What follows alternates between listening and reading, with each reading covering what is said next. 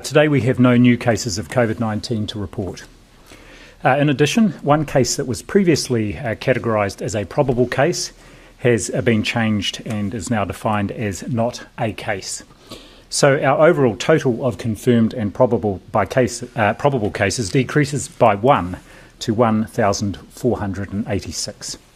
Our total number of confirmed cases therefore remains at 1,137, and we will continue to report this number to the World Health Organization as we do update them each day. Yesterday there were 3,232 tests processed at our laboratories around the country, and the combined total to date is 155,928 tests. Of our cases, 1,302 are reported as recovered, which represents a total of 88% of our confirmed and probable cases. Today there are 4 people in hospital and none of these is in ICU. There are no additional deaths to report. We still have the 16 significant clusters around New Zealand, with 3 now closed, as I've previously reported. One existing cluster, this is the St Margaret's Hospital and Rest Home, has today had 5 new cases linked to it. It's important to note these are not new cases. Rather, what has happened is, following further investigation, cases from what was previously considered a separate, smaller cluster have been linked to the St Margaret's cluster, and those have been merged. These are existing cases, and none of them are patients at Waitakere Hospital. Obviously, having 0 new cases of Covid-19 to report for a second day in a row is very encouraging, and all New Zealanders should feel pleased with their efforts. I certainly do, and of what we have achieved together over these last weeks. Of course, we must stick to the plan. The worst thing we could do now is celebrate success early, before the full-time whistle blows, and jeopardise the gains we have made. Stay the course, stay in your bubble, and don't squander what we have achieved by giving the virus a chance that it will only too readily accept if we do that. I just want to talk a bit about exemptions. We require anyone entering the country, as you know, to go into a 14-day period of either quarantine or managed isolation, the former if they are symptomatic.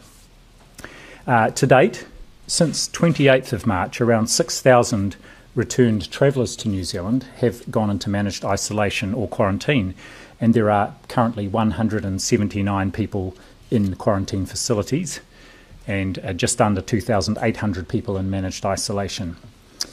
These precautions are obviously to prevent the virus coming into our country and to ensure that all New Zealanders are protected. There is, of course, a process for requesting an exemption, including on compassionate grounds, and the Ministry has to date received 24 such requests that relate to a dying relative. As you know, there has been a judicial review of one of those requests, which last Friday resulted in the court intervening and a personal visit was organised. As a result of that judicial review, I've asked our team to review previous similar requests to ensure that they followed the correct process and take into account the judge's findings. I should also point out that it won't be the same team doing that review of those cases, but they are being done by a separate team that is in the National Crisis Management Centre, which considers all those requests for exemption for domestic travel. So they are being done by an entirely separate group of people. The review started today. I have asked for it to be completed as soon as possible this week. Today is International Midwives Day, and I want to shout out to all the midwives who work in Aotearoa, New Zealand, as both lead maternity carers in the community and our core midwives in hospitals and our primary birthing units. Ngā mihi nui kia koutou. There are about 3,200 of these essential frontline workers, and they undertake important work across our communities. And during the period of lockdown, around 6,000 babies were delivered, many, if not all, with the help of those midwives. So once again, I want to acknowledge the wonderful work they do, not just today, but each day. Today is also World Hand Hygiene Day. Now, that's very apposite at this time, but I also should point out that every day at the moment should be World Hand Hygiene Day. And it's a very important reminder today of the importance of what is a very simple action that prevents passing on any infection, but in particular at the moment greatly reduces the risk of passing on the COVID-19 infection. And fittingly this year the campaign theme is Save Lives, Clean Your Hands. Prime Minister, I'm happy to leave it there and hand back to you. Thank you very much, Dr. Bloomfield. Can I reiterate your thanks to those who are our midwives in our communities, and it is in times like this that we acknowledge the role that they play for many mums-to-be within their community and within their whānau, and they always go above and beyond. I just want to acknowledge that. And also, of course, World Hand Washing Day as well. Achieving 0 cases 2 days in a row is the result of New Zealanders demonstrating a level of commitment and discipline to our goal of winning the fight against COVID-19 that we can all be undeniably proud of. It points to our lockdown doing exactly what we'd planned it to do, break the chain of transmission. However, we know the virus can have a long tail and that other cases can pop up. So as we make our way through this week and head towards the Level 3 review next week, my message remains, don't do anything that snatches our potential victory at this point. One case at one gathering has led to multiple clusters, and the virus getting away on us can still happen. So my message remains the same for the remainder of the week. Stay home, stay to your bubble, maintain physical distancing, and let's double down this week to maintain this good run of numbers. I'm also mindful that I have seen positive numbers in other places before, and it's not always sustained, so we do need to still be cautious. Before I come to Australia, I want to give you a quick update on the progress of the support and assistance for businesses and their workers hit by COVID-19. This afternoon, the COVID-19 Response Further Management Measures legislation bill will have its first reading in Parliament. It gives effect to a range of measures the government has put in place to support businesses through the pandemic, including helping businesses facing insolvency to remain viable by hibernating existing debt until they can trade normally again. Changes to the parental leave scheme to allow essential workers to return to work without being disadvantaged by losing entitlements to certain leave and payments. And changes that will allow the likes of the Heart Foundation and Coast Guard and particularly Countdown Kids Charitable Trust to process their fundraising lotteries through email, phone and electronic payments. These are just some of the inadvertent consequences of this extraordinary time we're in and the resolution that we're finding for those problems. First reading of the bill will take place this afternoon. It will be referred to the Epidemic Response Committee for consideration and reported back to the House on Tuesday, 12 May.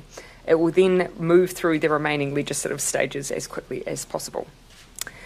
I've just come from a meeting of the Australian National Cabinet, a gathering of Australia's state and federal leaders to discuss our experience with COVID-19 on both sides of the ditch, what we can learn from one another, and how we might be able to work together as we recover from this pandemic. The National Cabinet tends to meet in times of national crisis, but obviously is infrequent.